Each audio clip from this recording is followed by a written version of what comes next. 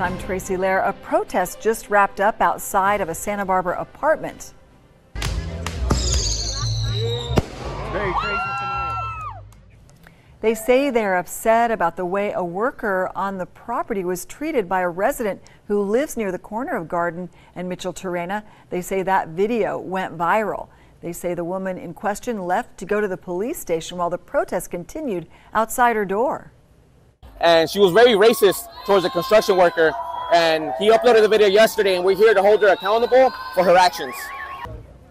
Some people held the flag of Mexico. It was Mexico's Independence Day yesterday. People down the street set off fireworks. At one point, they walked to the police station and back. We will have more information as soon as it becomes available.